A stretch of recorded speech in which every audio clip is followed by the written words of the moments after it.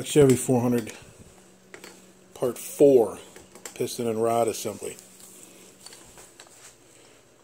There's my piston and rod here.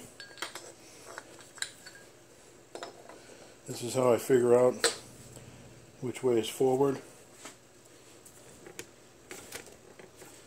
The valve reliefs always go towards the lifter valley, which is down here, not the side of the block. They always face downward. So then you know I put an arrow here, and this is number 1 piston. So that's the front of the engine. Now your connecting rod also has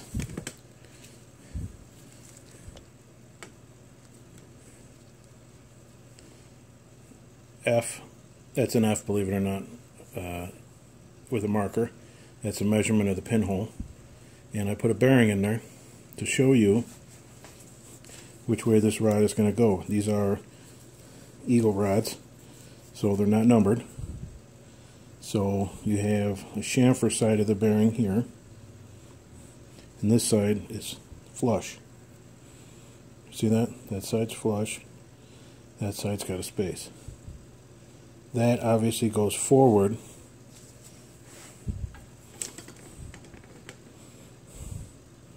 because this one goes right here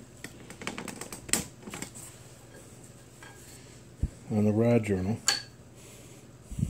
So you need the extra space here because it rides the outside of the crank right here. So this is going to go on like this, like that. You got front, you can see the F on there.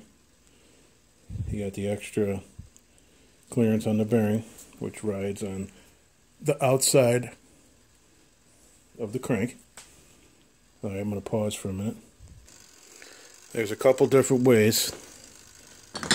This is not a full floating wrist pin. It's press fit. 2 reasons. One, this piston does not have the groove in it for a lock, and he didn't want full floating. So I got my rod oven here right up to temp. I still got the timer going. I'll take this bearing out, put the rod in here for 4 minutes. You also want to make sure this slides nice and easy in here.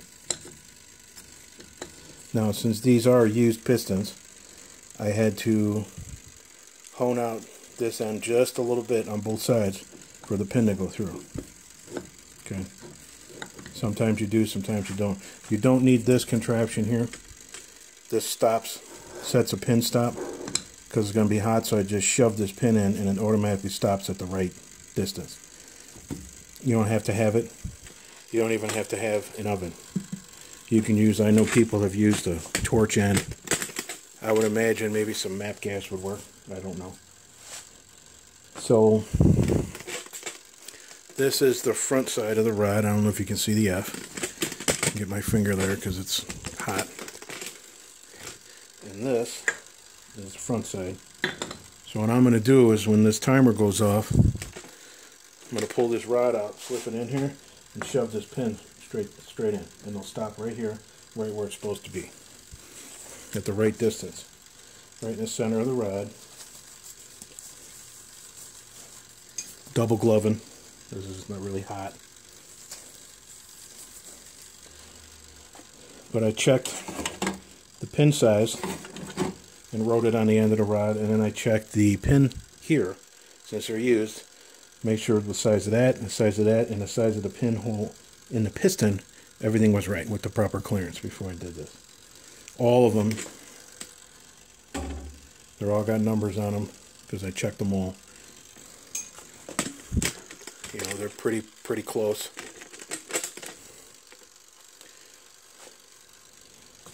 So another minute, minute and a half. I'll press that one on. Sometimes it gets stuck, and then you're screwed, or you got minutes to get it up over to the press and press it back off before it cools down and gets hard, and then there's a chance you won't be able to save it. Piston may crack.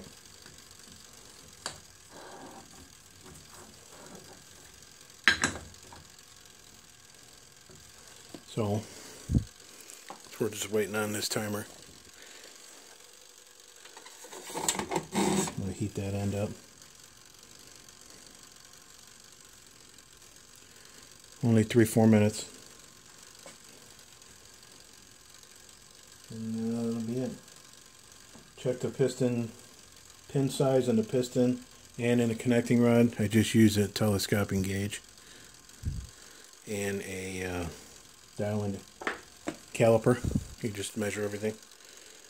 Alright, we're almost at the 1 minute mark. I always go 1 minute extra on the timer, not on the rod, on the timer.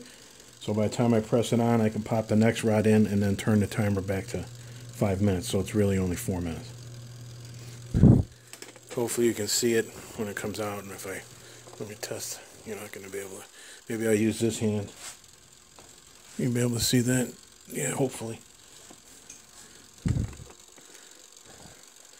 Alright, we're going to go for it. Hopefully this works. Forward.